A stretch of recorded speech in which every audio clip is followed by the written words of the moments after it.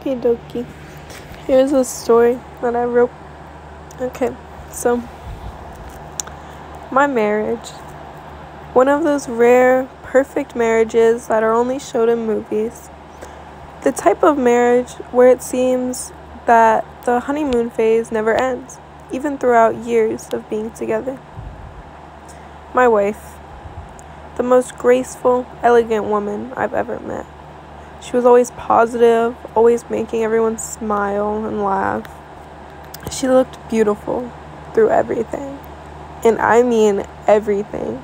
She looked beautiful when she slept, when she snored, when she had the little bit of drool in the corner of her mouth. She looked beautiful when her hair was all greasy and she hadn't showered in days. She looked beautiful when she was sick and even throwing up. She looked beautiful even after her death. However, her death ruined me. The motivation to do anything, the meaning of my life, all gone. It's been months. It's been a month, sorry. I haven't showered, haven't left the house, barely sleep, barely eat. I look horrible. I look crazy. I can't do anything without being reminded of her. Your death really broke me, Anna. I feel so much pain every day, being alone in this house that was once shared between the both of us.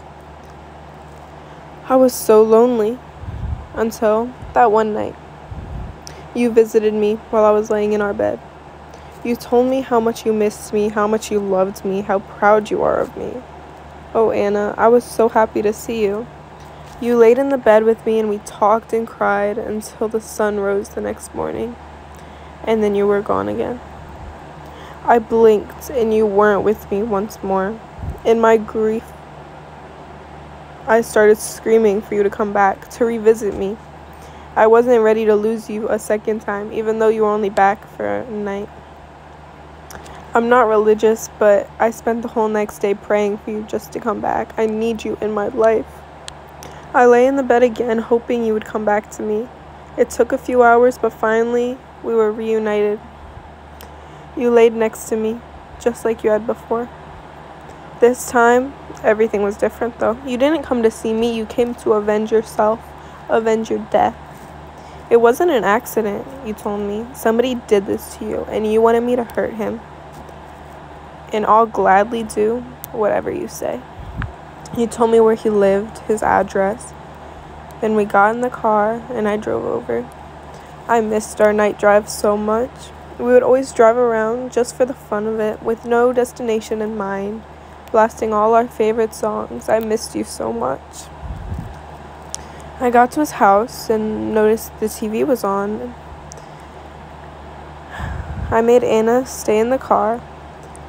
Looking through the windows, I saw him. The man that killed my only happiness. The man that ruined my life.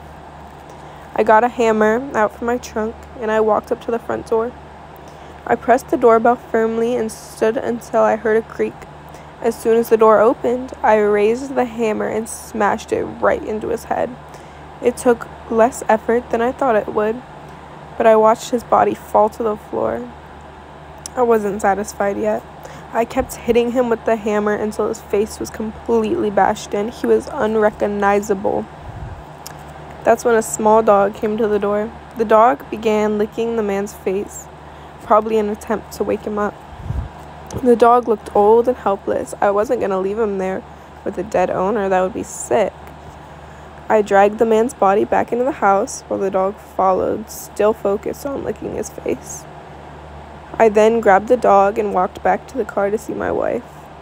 She loves animals. It was so nice seeing her smile in person rather than just looking back through old photos. We brought the dog home and decided on the name Scruff.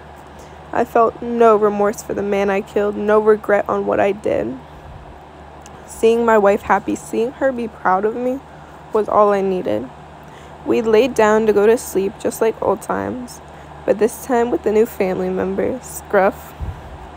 Scruff had a fascination with licking Anna's face. No matter how hard I tried to keep him away, he always went back. That night, Anna convinced me to pick up my life and go to work the next day. I doubt my old job still counts me as an employee. I no called, no showed for a month. I went to a nearby department store the next day, hired on the spot. Anna stood by me all day. No one said anything about her or even looked at her, which I thought was a little weird. Towards the end of the shift, I noticed one of my new coworkers smiling at me. I gave her a smile back and carried on with my day, not giving a second thought about it. However, Anna was not happy with it. The rest of my shift, she gave me looks, sass, and silence. Eventually, I got fed up with it. I snapped. "Anna, I'm sorry. How can I make you not upset?" She paused. She looked at me in the eyes. Finally, she grinned. "Killer." I laughed, a slightly humorous laugh. She didn't smile. "She can't be serious." She kept rambling on and pestering me about it. "Do you want to lose me again? I'll leave. You've already killed one person for me. It's not that big of a deal. Prove your love for me." I eventually caved. I invited the coworker over and killed her right in my own house later that night. This time I used a knife, stabbing, slicing, blood seeping out of all the wounds. I put her body in my closet, which Scruff kept scratching at, trying to get to her.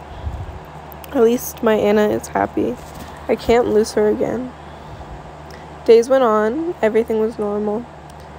I felt happy again. My life had meaning. It had purpose to it. I had my Anna back. Life was perfect. She was perfect. A few nights later, she confessed to me that she was uncomfortable with how many women I had to talk to at work. She knows it's part of my job, but she hates it. "Oh, if only there was a way you couldn't see the women you were talking to," she told me. She gave me a cheeky grin, peering over to the knife I had used on my coworker. I knew what she was telling me to do, and I knew if I didn't do it, I would lose her again. I grabbed the knife and headed in front of the mirror. Giving up my eyesight was only a small cost for keeping my wife. She can guide me, anywhere we go. Who needs eyes anyways? I try to convince myself that it's no big deal as I bring the knife tip closer to my eye. Anna stands behind me in the mirror, rubbing my shoulder and giving me a comforting smile. The blade pierces my eye easily, like slicing butter. I push it steadily and slowly, making sure I don't go too deep.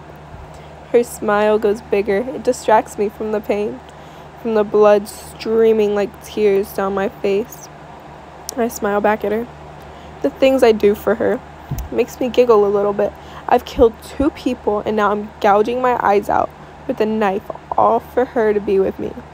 And now I'm laughing in the mirror with my face covered in blood. I look insane.